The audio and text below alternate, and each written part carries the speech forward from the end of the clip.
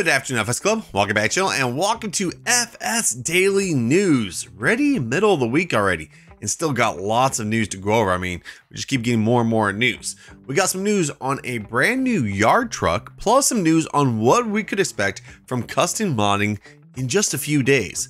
But before we get to that news, I want you to blow up the comments and the likes. Let's see if we can hit over 500 likes, and let's say maybe 100 hashtag FS Daily News. If we do, I might do something special this weekend. But anyways, roll that intro. Let's get to that news. Here we go. Make sure that you don't miss out, just be there. We're taking our shot, bring what you got. We're going all the way to the top.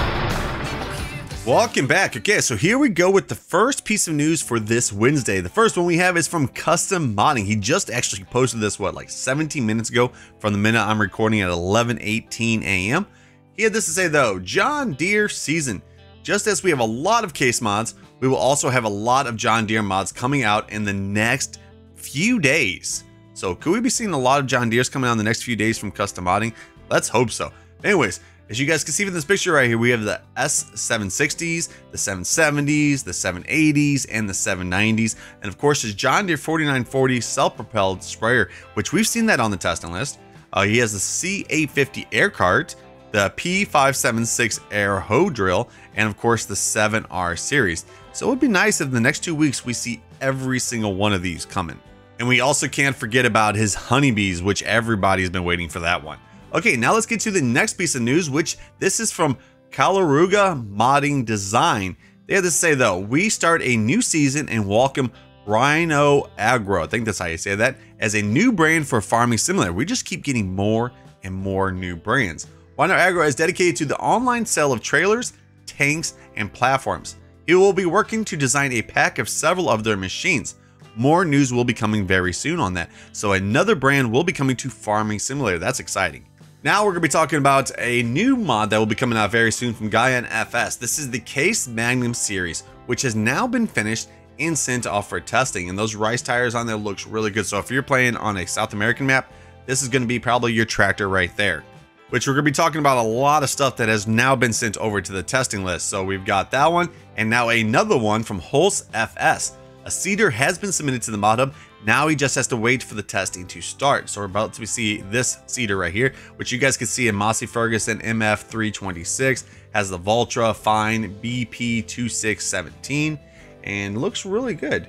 And then another one that's been sent off for testing is from Dutch Modding. His grain elevator has now been resubmitted to the mod hub. Hopefully this time it can finally pass. And then now the last one to talk about that's been sent over to the testing list is from MS Modding.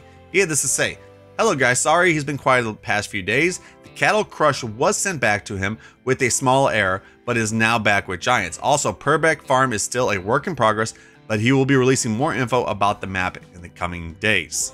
Now let's talk about some news from Senior Vertex. This is about his Valmet 4x2 version is almost ready for the basic part of in-game, and soon they'll be adding the optional ones. After that, he will be adjusting the 4x2 to make it 4x4 version, and he will be finishing it with the installation of stickers and sounds.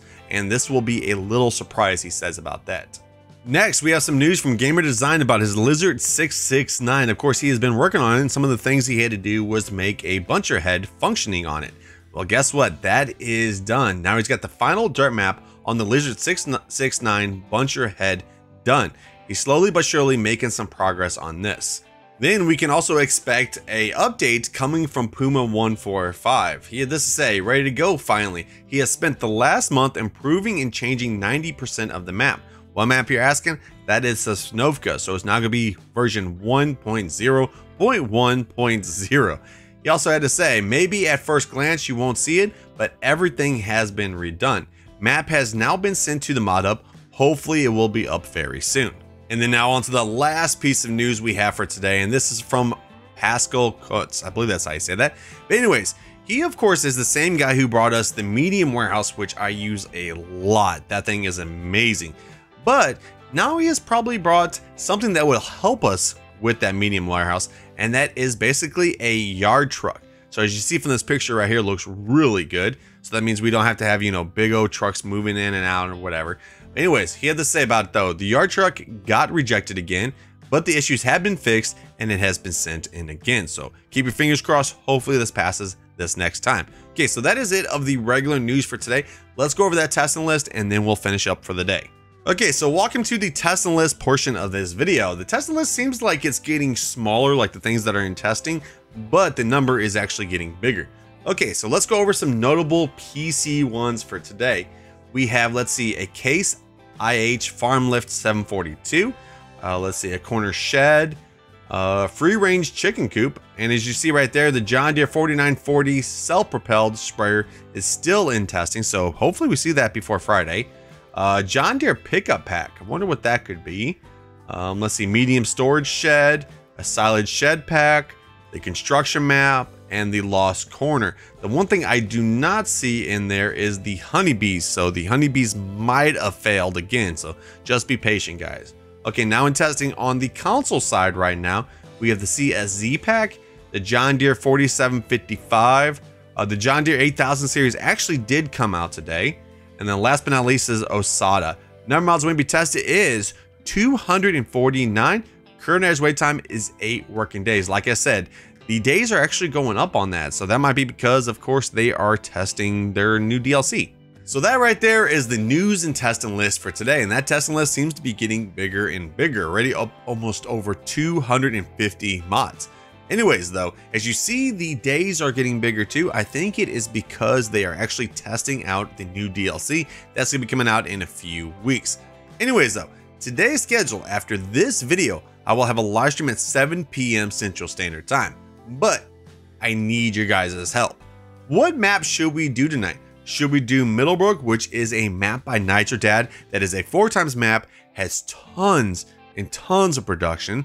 Or should we do Welker's Farm? I'm kind of leaning towards Middlebrook because, I mean, there is so much to do on that map. Anyways, let me know in the comment section below which one you guys pick. Also, remember, if you guys did enjoy the video, which hopefully every single one of you guys did, make sure to smash that like button. Remember, we're trying to get over 500 likes on this video. Also, if you're new to the channel, welcome to the channel. Don't forget to hit that sub button and ring that bell. I'll see you guys tonight. Peace.